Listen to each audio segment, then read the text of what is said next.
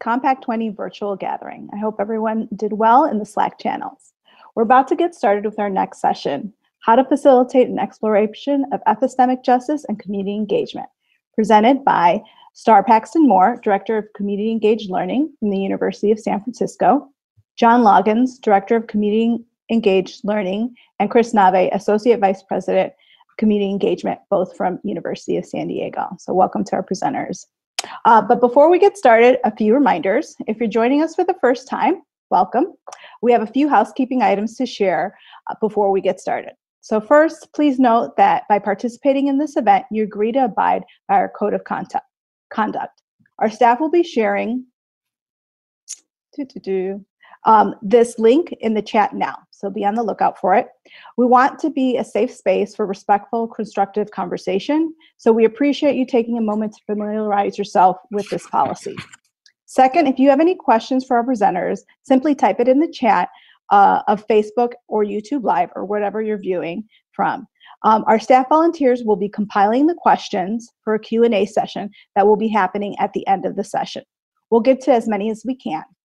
If you have technical question, you can also post it in the Facebook or YouTube live chat, and one of our staff members will be able to assist you. So at this point, I'm going to turn it over to our presenters. Welcome. Thank you. Thank you, Marisol. And thank you all for joining us this afternoon, this evening, or this morning, depending on where you all are at. Again, my name is John Loggins, and I'm going to kick us off by just going over the session overview. If you wouldn't mind moving to the next slide there, Marisol. And for the overview, what we're going to do is just going to lay out what the plan is for our time together. We're going to kind of give you some background and some intro about the epistemic injustice and ongoing work we have with higher education. And you'll see how injustice is framed there, in that we kind of examine injustice, but our hope is always to move towards how we kind of usher in more justice in our work. We'll kind of give you some conceptual portals to epistemic injustice. We'll share a little bit of Fricker's work and some of the background on what epistemic injustice looks like. But we're also going to share how we each found our way into this work, and realizing that we're all coming at it from different places, and you all may have your own ways to enter into this conversation. Then we want to kind of create a dynamic container to explore epistemic injustice. And for that, I think, when we're thinking about how we initially intended to have this session have this Compact Live with you all, it was going to be a lot more interactive. It was going to be an opportunity for us to converse and share a lot of these stories. But we also realized that creating the space for those stories to exist is not always easy and simple and self-explanatory. So we're going to talk about how we've done it in the past and how we'd like to do it with you all today. And then we're going to actually kind of model some of that work. At our previous sessions, we've always had a kind of a fishbowl dynamic. For this session, we're going to be in the fishbowl and letting you all listen to some of our work and how we're trying to address epistemic injustice and bring justice into our work. And then lastly, and this is part Marisol had already mentioned, but we want to invite you to share your thoughts and ask questions. I think this is a time to really value the amount of people in this space. And if you have some experience with the work already and you want to share a thought or ask us a question, that would be the time we would be able to do that. Next slide, please, Marisol. But to begin, we think it's best for us to root ourselves into place and to purpose. And realizing that we're not all in the same place, what I would like to do is invite you all in the chat feature of the YouTube or Facebook or whatever medium that you're using right now, just to share your name, and maybe if you would like to pay respect to the indigenous people with historical and ongoing ties with the lands you're currently on. And while you're doing that, I'm going to read this statement around land acknowledgements and why it's important for us to do land acknowledgements. We deliver a land acknowledgement to acknowledge the historical legacy of colonialism by honoring and paying respect to the land which was taken by conquest, along with the domination of the people who inhabited the land and the imposition of white supremacy. We do it to raise greater public consciousness of Native sovereignty and cultural rights as a small step towards equitable relationships and reconciliation. It also allows us to raise the question of what does it mean to live in a post-colonial world? What did it take for us to get here, and how can we be accountable to our part in history? We do a land acknowledgement not only to acknowledge the historical legacy of colonialism, but also to acknowledge non-Western ways of knowing that holistically link mind, body, and spirit, and link the human and non-human in ways of knowing. We are acknowledging that the space we are in, the land we are on, are part of who we are and how we know the world. It allows us to raise the questions about whose knowledge gets to be named, whose knowledge gets honored, validated, legitimized, whose knowledge gets erased. It's an acknowledgement that the space we inhabit shapes what we know and what we consider to be knowledge, how knowledge is constructed, what is legitimate knowledge, and who has knowledge. And we hope that this, again, will ground us to our purpose and tether us to the conversation that we're going to be having today, because a lot of this is really represented in what epistemic injustice looks like, how it shows up in our worlds. And to get us going, I'm going to turn it over to Chris to share some of the background of the project that we've been doing in higher ed. Perfect. Thank you, John. And greetings to everyone, and wonderful to be with you all, and glad that Campus Compact is keeping us connected through this virtual gathering. And always appreciative to be part of this continuous conversation with my colleague Star and John Loggins, and I believe John Saltmarsh, who is also with us. So as background, the preparation for these dialogues started in December 2017, while Star and John Saltmarsh and Marshall Welch actually began planning for the IRS conference in summer of 2018 in New Orleans, which now feels like a lifetime ago, and continued into a convening in spring 2019 in San Diego at the Western Regional Continuums of Service Conference. Then in this past fall in Albuquerque at the Imagining America gathering. And of course, now we find ourselves here today. And John acknowledged our connection to land and place. And we thought it was important to also acknowledge the many voices that have shaped the stories behind these ongoing conversations. Again, John Saltmarsh, Michael Rios, Tammy Moore, Jean Corbin, James Lynn, Adam Bush, Mary Castaneda, Jabari Brown, Marshall Welch, and Jennifer Turner, to name a few. And all these folks have added their own unique patterns to the mosaic of this work, and along with many others who have been vital in shaping our learning community over the past couple of years. But the question of what knowledge is accepted and whose wisdom is recognized is this old debate. And I know we all have our scars around the subject, and it's very much tied to how we tell our stories. And so the background of this work is really animated by acknowledging the systemic exclusion of community-based knowledge in academia. And thankfully, despite that, we know community wisdom does not ask for permission to exist. And so thank goodness for mentors in the field like Dick Cohn, who many of you know recently passed, and he left this big footprint in the field during his time at USC, and he remained active in the field well into retirement. And you know, he was this tireless advocate for recognizing community knowledge as rigorous academic knowledge. And he yearned for authentic and strong community ties. And thankfully, his legacy lives on with the California Campus Compact Richard E. Cohn Award, which was recently awarded to our colleague Maria Silva. And so another voice who for decades has catalyzed this work and who had famous disagreements with the pioneers of service learning about understanding community knowledge is one of the pioneers herself, Nadine Cruz.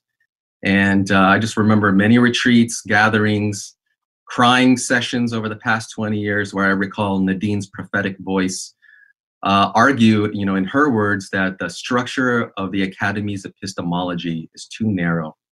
And if the work of community engagement is anything, it is to understand different ways of knowing.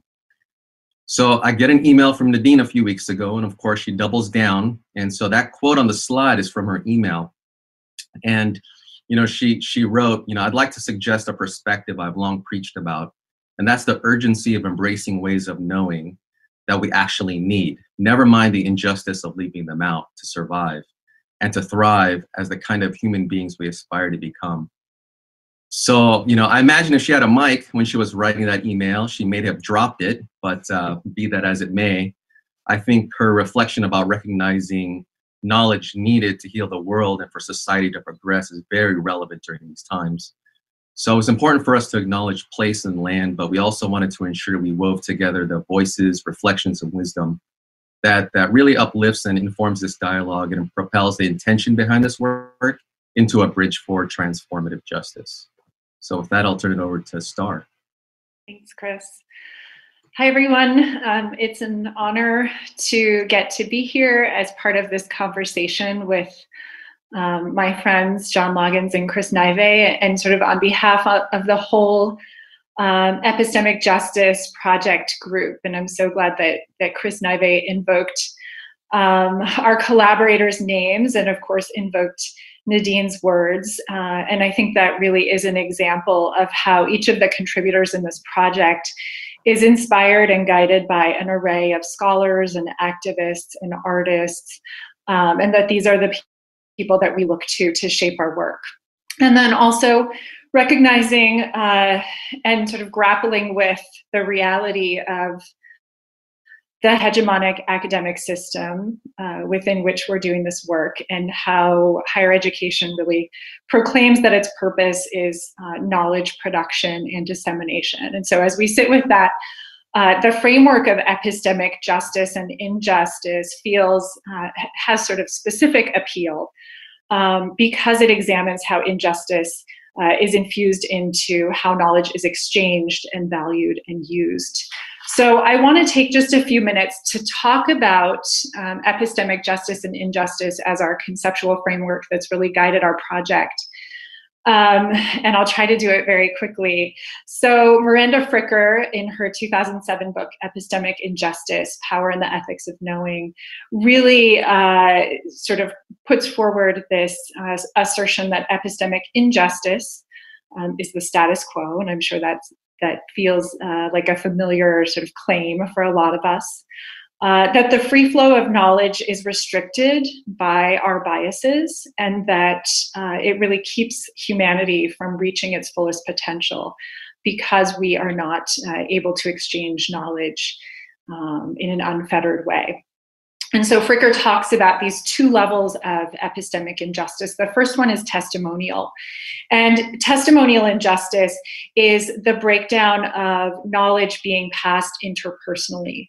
So when someone shares their own experience, expertise, knowledge, testimonial with someone else, and the person who is meant to receive that information, because of identity-based bias, chooses not to believe or chooses to devalue that knowledge that's being shared with them, then it really has a negative impact both on that own person's understanding of the world, but it's also extremely dehumanizing, as you can imagine, to the person who is trying to convey that knowledge. And then Fricker also talks about more of a systemic level of injustice, epistemic injustice, which she calls hermeneutical injustice. And in that case, it's really about how the cumulative injustice of not hearing, believing, or valuing entire groups of people and their ways of knowing. And it keeps groups of people from really contributing to our collective knowledge pools. And it keeps all of us as human beings from accessing essential truths about the human experience. So I wanted to give just a quick example of what this might look like, particularly in community engagement. We might imagine a student in a service learning course that's being asked to do 30 hours of service, direct service, as part of the course. And maybe this student is working multiple jobs to help them pay their tuition and other expenses. And so they have very real limitations in the extent to which they're able to engage in the learning experience that's been structured by the faculty member. And I just want to name that Dr. Tania Mitchell has done some scholarship on this, so certainly there are places for us to build on. But we might imagine the faculty member hearing this student's explanation of their situation and their limitations, and maybe suggesting other alternatives for how they might complete the course.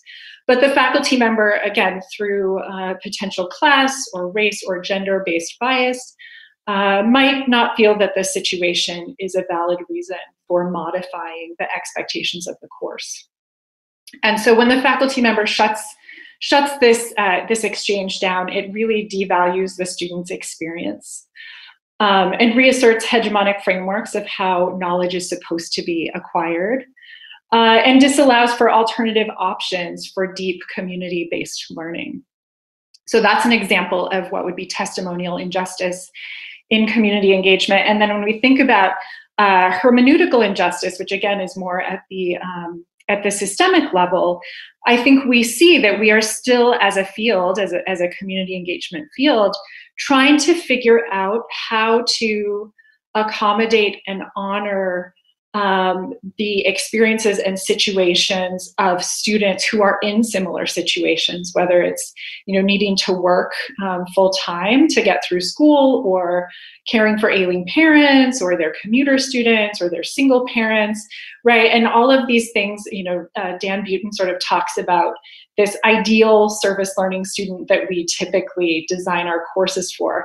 How do we move away from that and really broaden our pools of knowledge around who are the students coming into our community engagement experiences, and how can we reconceptualize community engagement to honor the ways that they are strengthening their communities, even if it doesn't look like the prescribed service activities that we give them in our courses. So we've really found value in putting Fricker's framework in conversation with other scholars and with our own practice. But I also want to name that as we do that, we are sort of struggling with the reality that it's very much centering whiteness. Miranda Fricker is a white woman. She's a philosophy faculty member, and she's very much situated within the academy. So a lot of our conversations as a group have been about, what role does this epistemic justice and injustice framework play for us? And in conversation with John Saltmarsh last week or the week before, he was sort of inspired by Arundhati Roy's recent talk about the pandemic as a portal. And he suggested this metaphor of the portal as maybe being a helpful explanation for why and how this particular framework of epistemic injustice was able to bring this group together, the Epistemic Justice Project group, together from our diverse backgrounds and epistemological traditions, to really collaborate on some pretty exciting work that hopefully advances justice within community engagement. And so to that end, we wanted to just kind of take turns sharing what brought us into this project. And for me, I vividly remember being at a conference and having a conversation with John Saltmarsh, and honestly being very starstruck because it was the first time I had gotten to interact with him. And I'm a doctoral student, so I'm sort of voraciously taking in as many theories as possible, and just being sort of amazed by how instructive they are in terms of shaping my work. And he had suggested Fricker's work to me. And so, of course, I immediately went home and bought the book and read it as quickly as I could, and immediately was just thinking about who are the people that I know who are doing this, right? Who are advancing epistemic justice, right? Addressing those injustices in how we engage with each other, human to human. And really it was my colleagues at USD who came to mind. I've just always admired their work so much. And so it was sort of a portal for me to be able to reach out to them and say, this is how I understand your work, and I've always admired it, and maybe there are some things we can do together.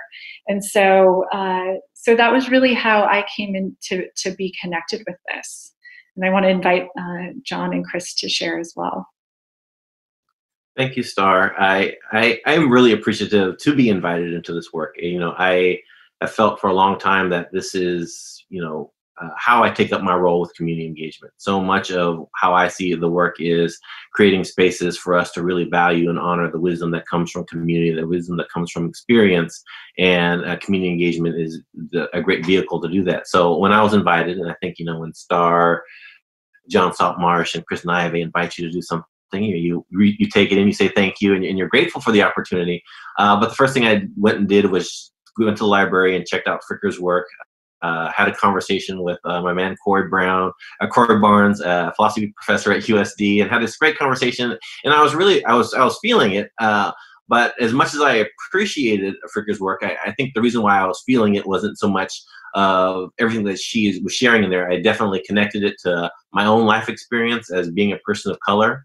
And my natural orientation to kind of resist authority and resist systems of oppression and injustice. So for me, it was kind of a natural segue into what I was already feeling. But in having these conversations and wanting to ground ourselves in where this work comes to us from and how it lives in us, it was a great exercise for me to kind of dig in and do some unpacking. And so last night, being anxious for this presentation, and kind of going through and having this deep dive of how I'm coming to this work. And I'm a notorious overthinker, but in this particular case, it was in a really good way, because I was really reminded of family stories and being able to connect with grandparents and get wisdom that was generated there. But where it led me mostly was to music, thinking about all the opportunities I had as an Air Force brat, growing up in primarily white communities, being the only person of color in many of the classrooms I was in.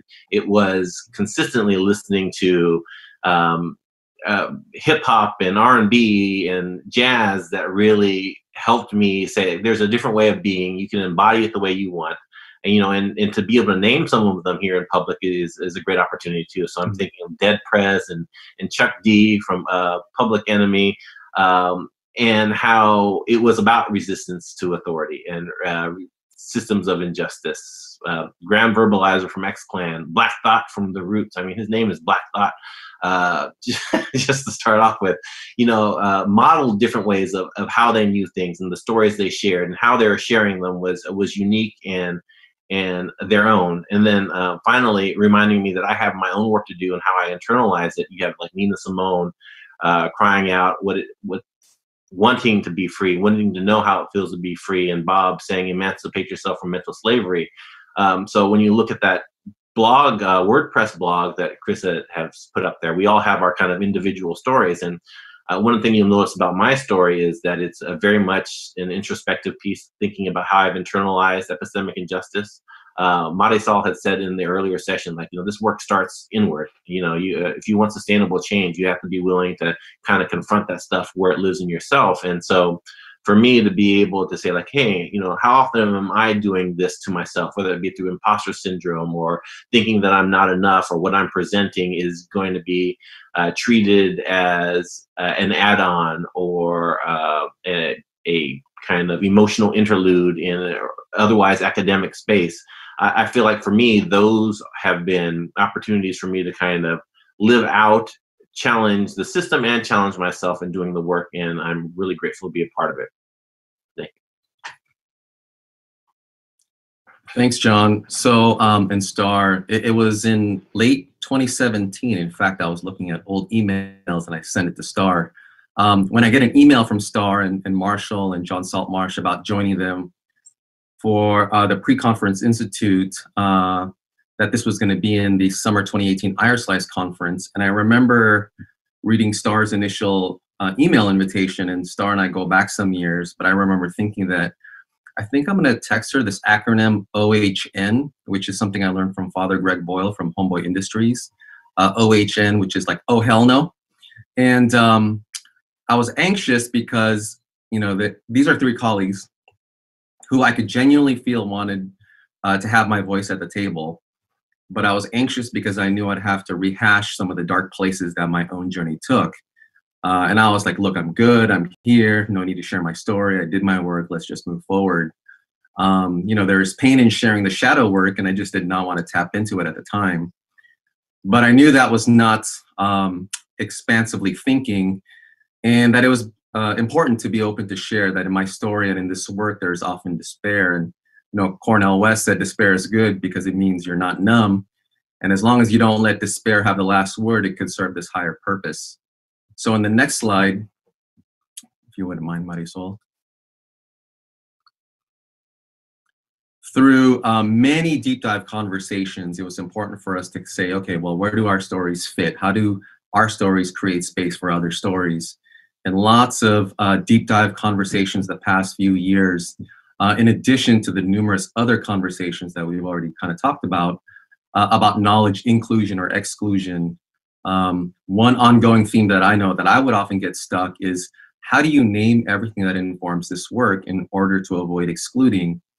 And because I remember feeling marginalized, I was committed to not do the same to others. But in the quest to be inclusive, I know I inadvertently excluded different approaches to capturing stories and wisdom. So the past couple of years, we had long conversations about different approaches and fields and disciplines, and who are the scholars and practitioners doing this work, and how much do we dive into liberationist testimonial, or what about the role of story circles? Think about Jennifer Turner from the Community Book Center in New Orleans, who implores, what do you get, and what does the community get? Of course, critical race theory informs this work, and then of course the work of artists, insurgents, and radicals that we all know and love. And is there room for Kiva, or indigenous ways of governance and process? So, all these became part of our discernment on how to ensure we were expansive in our understanding of different ways of knowing and weaving of stories. So we found Adrienne Marie Brown's book, in addition to Arundhati Roy's metaphor around the portal work that John had offered a couple of weeks ago. The book Emergent Strategy, Shaping Change, Changing Worlds. We found it very powerful for our process, and as many of you know, Adrienne is an author, doula, transformative justice seeker, and their book was helpful in disentangling my concerns about excluding others, and to focus on the idea that our collective work is continuously flowing with multiple entry points, with several converging and diverging points of wisdom, and all of it necessary. And I do have to credit John Loggins for encouraging me to read the book. And Adrienne shares this idea of looking at the natural world and looking for collaborative efforts, right relationships, and reminding us along the way that life moves towards life and longing moves towards longing. And Adrienne, like Nadine, has this prophetic wisdom and ability to make important links between our stories. And Adrienne describes these elemental factors on the left and how they interact with their natural element in these real fluid ways. So, a summary won't do Adrienne's work justice, but as we consider how we create space for stories, and especially wisdom needed for the world, as Nadine implores, we wanted to offer this lens as a process to create some through lines and space for stories in a way that hopefully is emergent, also rooted and expansive. John? Thank you, Chris. I think, one of the things that we want to do is make sure that we're acknowledging the stories that exist, but also kind of moving towards how do we move on them, make action, move more towards more justice in the field. And I think one of the things we want to do is model how we take up this work. I think, traditionally ways of knowing would say we're going to present all the information to you, share it out, and have it substantiated, peer reviewed. And, all those are great things. I don't knock those, but I also want to take the opportunity to say, like, hey, can we do this in a different way? How do we explore these dynamics in a way that really is genuine, authentic, and gives us the opportunity to kind of work through some things? And so in doing that, and how we've done it in the past, is we've always kind of created a space for these stories to be shared within the group. And in order to do that, I think there's some key things that I'm just going to highlight here quickly. And I'm highlighting it as tools to how to do this work, but also to share with you how we're going to be engaging in this conversation in a moment. Because I think, what we're trying to do is create a space for us to be curious and inquire about some of the dynamics that we're seeing. What we're doing isn't to name and put anybody on blast or call anybody out for things. It's just naming a dynamic and what exists and how we're going to work to make those changes. And I realize sometimes that makes people feel defensive. Sometimes that makes people feel guilty or paralyzed, but the notion of creating a space around curiosity and inquiry really helps us examine, and I hope that comes through in what we are going to be doing.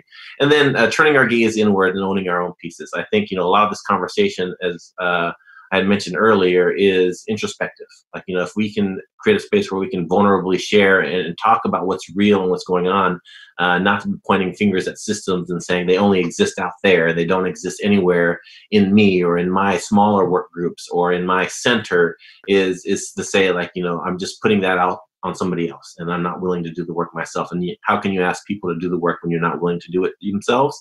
So what we're going to try to do is share how we've been doing it, what's come up for us, the challenges that exude in there, and acknowledge that this is something that we're trying to move towards action.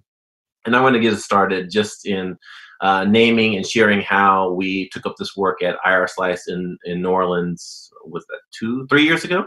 I can't even remember it now. But one of the things that when I was first invited, or Chris and I were first invited to join this work, we had the great opportunity, wrote a proposal to present at IR Slice, and we got a pre-con session. And we really wanted to do it in a way that kind of honored what it is that we were talking about. How do we create some epistemic justice and share some other ways of knowing? And one of the things that Chris and I had been working on for a lot of years, just post-Katrina, was the partnership at the Community Book Center in New Orleans, in Treme on Bayou Road, a wonderful place of incredible Black thought and energy. I think initially when we went out to New Orleans, we were there like every other university and institution trying to figure out how we could support these communities that are in need, because they had this incredible disaster that happened. And what we found was that there was plenty of ways to do it the way that are traditionally done, plenty of ways to serve, which I don't knock at all. I think there was valuable. There was a lot of need for houses to be built, things to be cleaned up. But at the same time, recognizing that reinforce a power dynamic that has been around for a long time, and something that at USD we were already moving away from. And what we had found in New Orleans, right next to the place that we were staying, which was the Duchesne House, which is run by the Sisters of the Sacred Heart, was an incredible book center that was a book center. It's a bookshop, but how that place operated was people coming in and out, talking story. They were self-proclaimed cultural first responders. They were creating a space for the people that were coming back at their own peril and their own risk, to create a space for them to feel welcome, a space for them to feel engaged and connected to the space that they are originally from. And we found a huge resonance with them. Me particularly, as I had mentioned earlier, I had grown up as a military brat and didn't have, aside from my immediate family, real sources of Black intellectual thought, places where we could convene, have conversation, speak on a language that I was resonating with and feeling. And this space was that for me. We'd work with the students, and students would have this great experience, and I would just stay put. I would sit there, have dinner, watch movies in the book center, and really take it all in. And for me, it was something that I knew I wanted more of our students to experience, something that I knew was valuable to what Nadine's point is. It's not an issue of injustice. It was like, this is needed in the world. How do we make sure that it's available for folks? And when we had the opportunity to present at IR Slice, I think Chris and I both thought, if we're going to do this, we need to do it at the book center. We need to invite community members to help us facilitate this, and we need to make sure that we're valuing their wisdom and do all the things that show that we're valuing their wisdom, providing stipends, really honoring their work, and all those things I think are great. But if many of you are community engagement professionals, that's not always the easiest thing to do in our fields, is to really honor our community partners as co-educators of the way that they should be. And so for us to be able to do that and create that space in this, extended time in the pre-conference, which I acknowledge is a great thing, but I also would acknowledge that, pre-cons are add-ons, and I appreciate them. This is no slight to pre-cons. I always like to be a part of them, but they're extras, and I feel like they're not embedded into the actual things. You're paying an extra premium for them.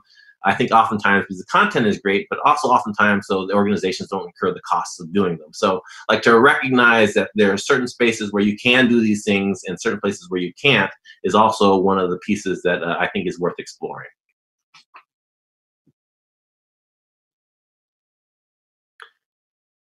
And Marisol, I think we're not quite yet at the conversation with participants, but we're going to engage in on how we're all taking up this work. So maybe I'll respond. Again, we've been having conversations over the past week, and one of the things that I really appreciated from the beginning when Chris and John Loggins decided to join was just their complete sort of trust and openness to to really connecting our project with their ongoing relationships and their ongoing community work. And it sort of, for me, is very much linked to Adrienne Marie Brown, because I think of, in her writings and in her teaching, she's incredibly expansive and generous and inviting everyone to figure out how to come into participating in social change, right? And she's gracious about people fumbling their way through that, and I just felt sort of that same graciousness with John and Chris. I also feel like I had an experience in our group that was a bit of a contrast to it, and definitely sort of a humbling learning experience. I also wanted to invite one of our community partners to participate in this project, James Lynn from Glide Foundation, and he's been part of it for most of the time our project has been moving forward. But early on, we didn't have many community partner voices in kind of the bigger project. We had done the work, the session with the Community Book Center, and it was a huge success. And we were having these conversations among us, and I think at the time all of us were sort of more in the academic space. And we were like, okay, well, let's create this framework for the project, and but we want to have community partner voices, and we want to make sure, because they're often left out. And, when should we bring them in? And I think there were sort of diverse ideas about like when and how do we bring in community partner voices, recognizing that they're so essential to shaping our work. And so I remember thinking, okay, well, I feel like we should have some kind of a proposal that we can go to them with. And so I sent my friend James Lynn, who we've worked with for over 10 years at Glide. I sent him this proposal, and I said, we'd love for you to be a contributor and help us figure this out. And again, talk about grace as kind of the overarching theme. For me, he responded and he said, "This is really exciting, Star, and I'd love to talk with you about it." And so we set up a conversation. And he had really read and thought deeply about this proposal. And so he had, sort of these wonderful thoughts and responses. And then towards the end of our conversation, he said, I think, and I can't remember exactly how he phrased it, but essentially he was, in his own gentle and loving way, sort of calling me out as like, it looks like you've sort of already figured this out. Like, what are you really coming to me because you want my voice to be part of this, or are you sort of coming to me with this ready-made thing and you have figured out, particular ways that you want me to plug in? And as I said, he said it much more gently than that, but it was really a beautiful sort of wake-up call, or calling out, or calling in, or however we want to name it, of really re-examining, okay, what are the ways that we, are internalized sort of patriarchal forms of being in relationship with community partners, and that particular interaction, but also his willingness to still be part of this project and really come into this space and share his voice in generous ways has been so formative in how I've thought about this work. So, thanks, Star. Admittedly for me, the action part, I think about a lot that the what next question is very important, and that's why a lot of the different approaches and considerations and approaches and layers we've discussed the last few years, are helpful for me, and why Adrienne's work in particular is helpful, and specifically the adaptive piece. This concept of how do we understand how we change and its connection to resilience and transformative justice. So when I'm thinking about this, like what next, or the action steps, it also reminds me of when Cornel West said that in terms of change, he said, be like a blues singer, take that energy and your experience and make music. So, in other words, I had to take Nadine's encouragement in her email seriously and ask myself, so, what do I offer? Which is this question that I still am not quite sure, probably because I have two young boys who constantly remind me of their uncertainty of that. But, so what do I offer? the world needs to advance as a more humane society. And this idea of measuring one's worth is this lifelong skill, even as Amanda McBride and Eric Mullin in their recent work reminded me that in the academy, sometimes self-confidence is appreciated over community wisdom. So the past few years, my meditation has been about what my friend Dash John Jordan frames as the additive element of transformative justice. I don't think he framed it like that. It's just the way I kind of put it together in my head. Because I kept feeling like I'm this middle-aged person of color who is now in a privileged position, and I have no street credibility with young graduate student people of color. And so we were having this conversation because I was being defensive, and he said, you know what I try to tell my peers? Like, this is intergenerational work that's happening here, right? He goes, you know what I tell my peers is that, you know, what do you add to the conversation? So, and that just kind of stuck with me, that if I'm serious about my story contributing to action, then there's this cumulative effect that must be a net gain. You know, when I was serving the smaller space and not wanting to join the conversation or really respond, Star, John, and Marshall first reached out, it was because I was focusing on my loss and deficits, which is something, you know, I do quite a bit. And now my themes revolve around Adrian's notion of transformative justice, you know, combined with Nadine's imperative of knowledge needed for society to advance. So, you know, together, I think it's just much more of this expansive and reflexive view of knowledge and wisdom that becomes more available in the academy when viewed, you know, as part of this long stream of consciousness with more stories that are still untold. And even when I continue to have my very conflicted thoughts about my own story and contribution, and as unsettling as this is for me to be part of because of the constant reflection into the shadows, you know, I know it's necessary and tethered to these deeper ancestral roots, while also being emergent and centered around doing what is right. So I think those are just some of our reflections, and I think we wanted to invite others to contribute. Is that right, Star and John? Sure, yeah, that would be great.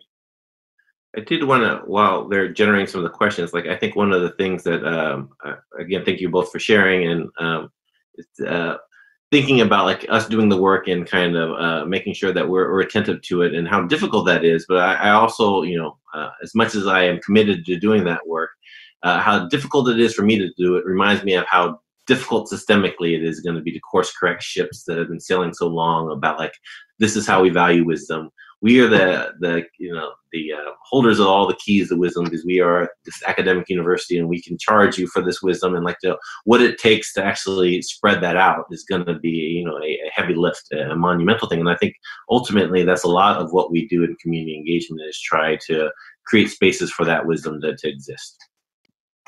Right. I would actually just sort of connecting that back to both Adrienne Maree Brown and Miranda Fricker. What I appreciate is that they offer up these multiple levels and entry points and kind of honor them as all being valuable, right? So with Fricker talking about testimonial injustice, and ultimately testimonial justice is about how do we listen deeply to each other, believe each other, honor each other's knowledge and wisdom.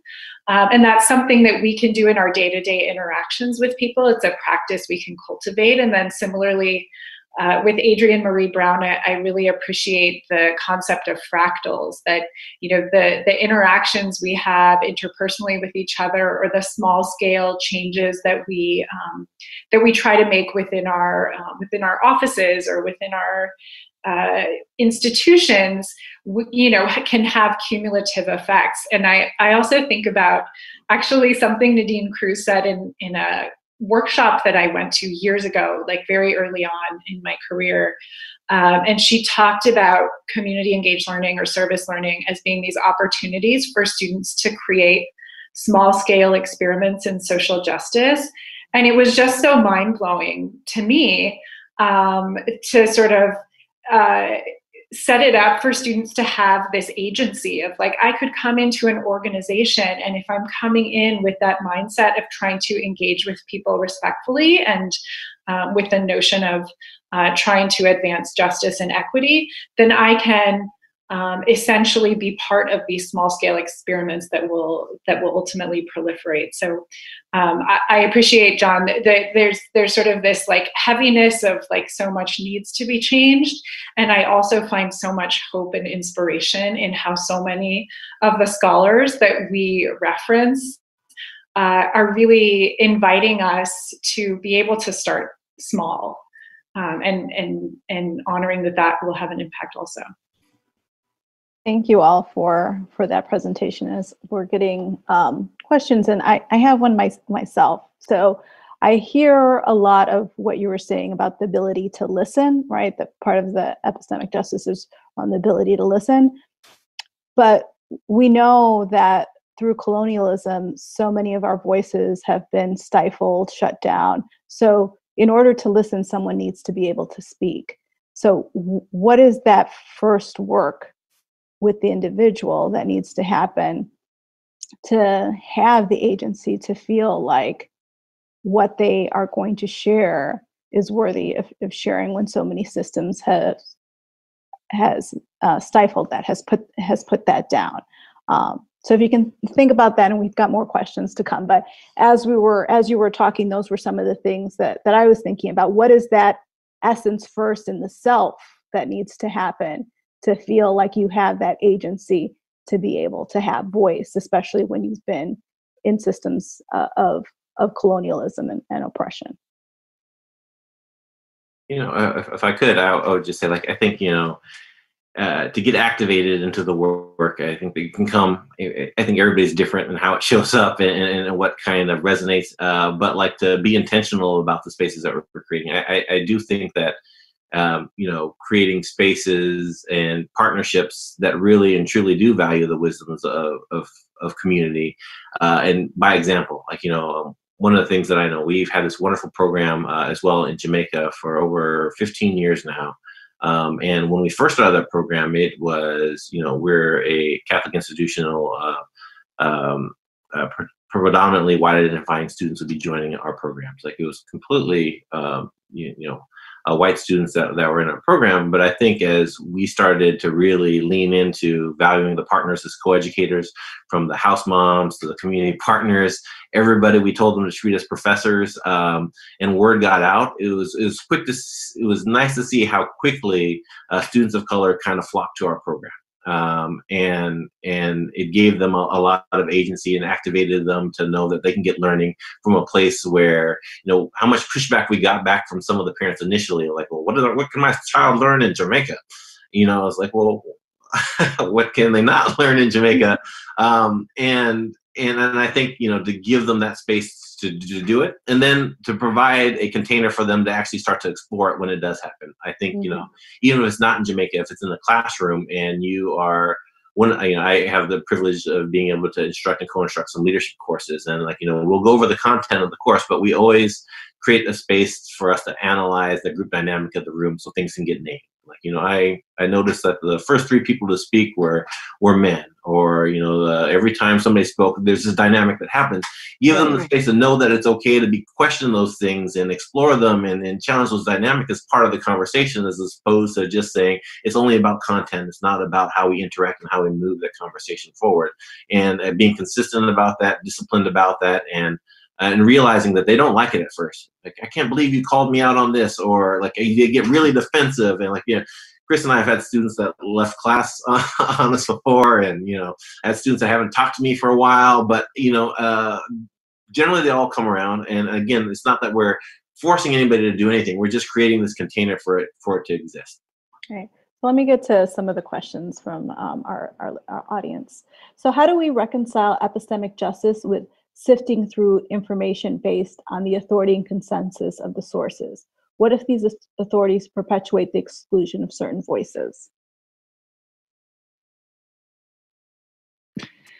Yeah, actually, I was just thinking about in Miranda Fricker's book, she talks about we have a responsibility individually to build our capacity to invite and honor diverse ways of knowing. And so I think so much of it really requires faculty and people in positions of power both within the academy and outside of the academy to proactively resist those sort of easy paths of trying to sort of sustain the status quo in terms of whose voices are seen as experts and who gets cited and who gets to talk in class and all of those things.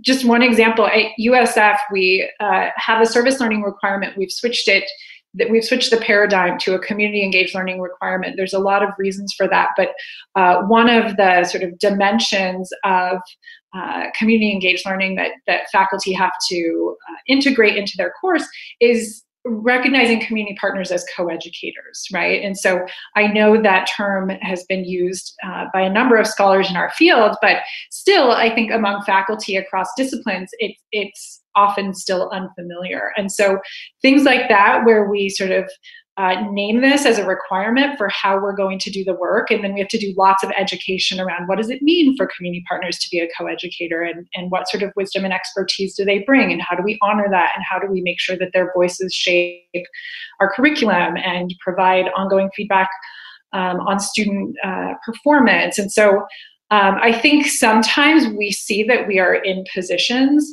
where we can insert frameworks or policies that might help us to re-envision that. I think another thing I've seen is where universities will review syllabi to look at, how many authors of color are included on the reference list, or I think those types of things can be very powerful, like very practical steps. Yeah, and I would probably even say like supporting community news sources as places where knowledge is created, right? So not only in what we do in the classroom, but what we do in our own actions. So another question, yeah, go ahead. I was just going to quickly add that this was a conversation point for us for the last few years, because I think it was important for us to look at other venues where, like production is exchanged, right? Just like, again, community book center, artist spaces. We love the way that Imagining America, uses public as a way to get out publicly engaged information. Two other things for me, just simply, and I think that's why the immersive component is really powerful, and kind of in Adrian's work, is this idea of presencing. Like, to me, going into a community space truly just because you want to be with that person and have no university agenda.